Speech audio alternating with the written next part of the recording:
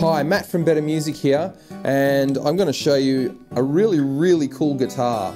This arrived today, okay, and from the time it took me to walk from dispatch up to this recording room, I was stopped by no less than 4 different staff members. Oh, you know, I've heard about this, give me a go. And every single one of them was like, wow, this is amazing, you know, how is it done? This is something that you're going to hear a lot about and read about and hear, and you're going to want to come into a store and try one of these out because it's pretty special, pretty stunning and unusual and quite desirable after I've been sitting here playing it for 10 minutes. Let me tell you, it's a lot of fun. Yamaha have taken an already cool guitar, their L series, it's called an LLTA. It's Engelmann spruce, and they've done something cool. They put a clear pick guard on it so it doesn't detract. Rosewood back and sides. It's got a 5-ply mahogany and rosewood neck, and they've sort of nicely beveled the edges here. It's really smooth and easy to play. It's a great acoustic guitar. It sounds fabulous, just straight up and down. Great traditional look.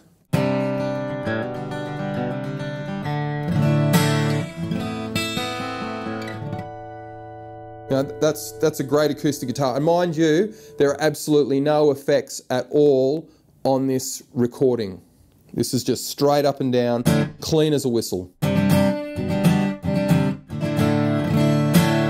So Yamaha have got this brilliant acoustic guitar, and they've put some amazing new technology in it.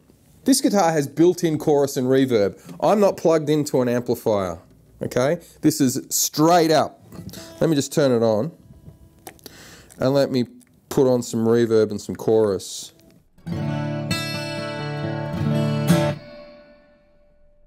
That's not coming out of our recording process, and that's not coming out of an amp. That's coming out of the sound hole.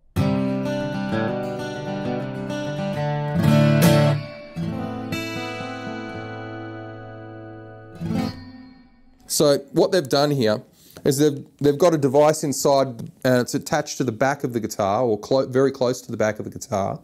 They're calling it an actuator, and it kind of works like a little speaker. So it takes the sound that's being generated by the guitar acoustically and bounces it back off the back of the guitar, and it resonates through the whole sound box here, and goes through this DSP here, which is the same DSP from their THR amplifiers, and you can control the amount of reverb and chorus that comes out the sound hole. It's brilliant. You know, it puts you in the zone with your playing. It gives you a beautiful tonality no matter what the room sounds like. If you're in a horrible sounding room,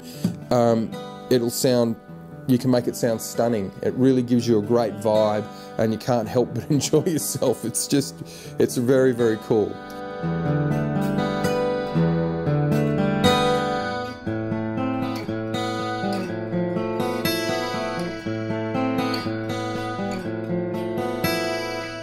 It only has 3 controls on it. It's extremely simple to use. There's 3 knobs here on it. Room reverb up to 12 o'clock, and then it goes hall reverb all the way around.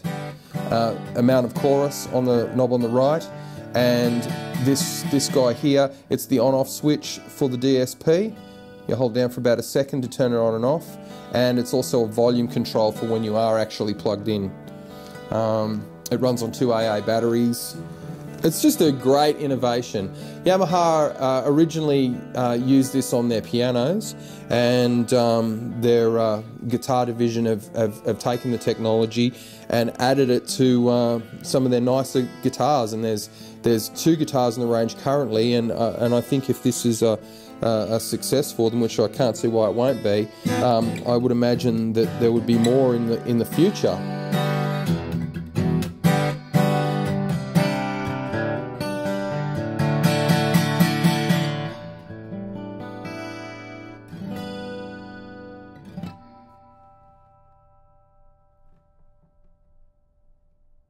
The last one only had 2, so you can see that that's a massive step up.